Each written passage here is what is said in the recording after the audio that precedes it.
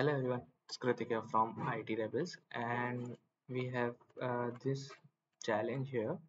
We have to build this project with while using some error handling like require, assert, and reward statements. A, so I have created this smart contract which we have already built in previous example, like my token. It is simple token smart contract, then with a name called sim and name called simple and symbol called sim, with total supply initialized with 0, and there is a public owner. Like this variable, we have initialized this variable but never put a value here.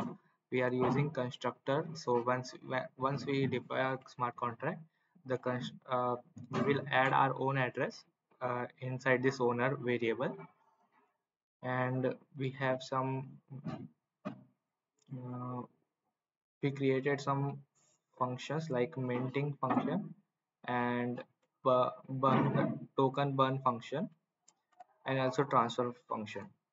So in this example, we have some we also have some events like mint, burn, and transfer to record the logs of the events which are happening in this smart contract. And we have defined our own custom error, uh, insufficient balance, mapping of address and balance. So to for to store the mapping of that balance and addresses, we have one modifier called only owner, so we can check for it. We don't have to write this assert message sender is equal to owner on each function. We can just pass our modifier here. So here we are using assert to check the message or sender of each function is our owner. So this function will only called by the owner, not by anyone.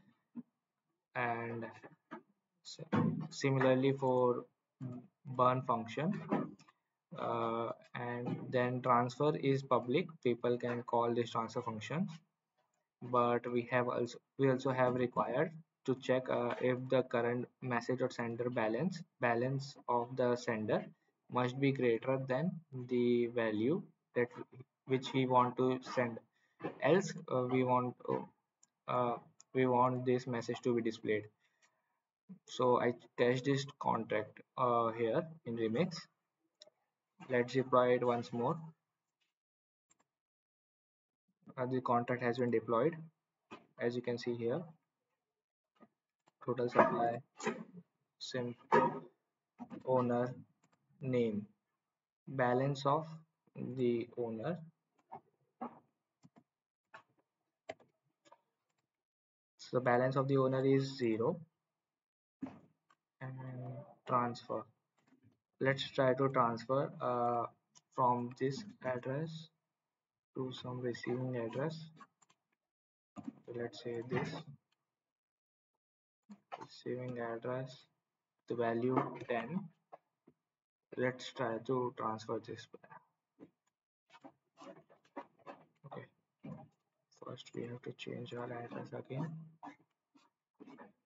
Transfer, it failed, and here is a message which we want to account balance must be greater than transferred value. So similarly burn and mint will also work. It will revert the function when we want to burn. Let's say this control A. Let's see, let mint first. Okay, let's say burn int 5. Let's call this transaction has been reverted because insufficient balance. So this is how our function our validation works, so we can handle our errors. So this is the project I would like to submit here, and I'll submit this in few minutes. Thank you.